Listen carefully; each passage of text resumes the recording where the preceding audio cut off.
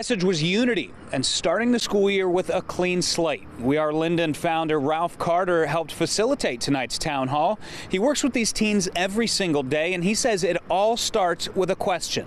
Do you want to live? And if you want to live, you have to take these safe steps in order to do so.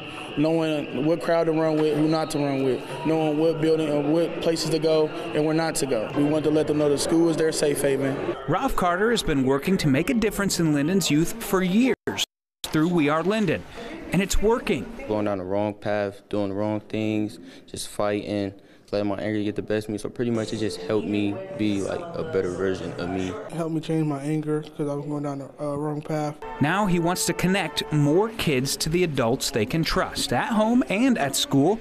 So people crowded into the auditorium at Linden McKinley Thursday to find out how they can help.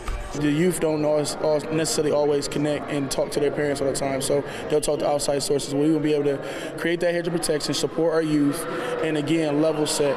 We don't want the problems from last year to be more problems for this year. A big part of that is communication. 16-year-old Dyshawn Prater says Carter has helped him realize talking works. They want to something they can have somebody to talk to, and their anger won't build up, and their frustration will calm down, and they talking to that person that they feel safe with. Kind of just like clears my mind from all the things I did in the past, and it just keeps me to just push forward and make a better future. Now that better future is in sight, and Carter sees a new opportunity to change more futures with the new school year. We don't want no child to feel like they have to go to school in fear.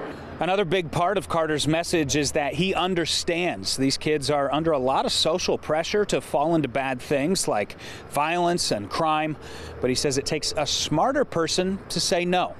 Local for you in Columbus, I'm Kyle Beachy, NBC4.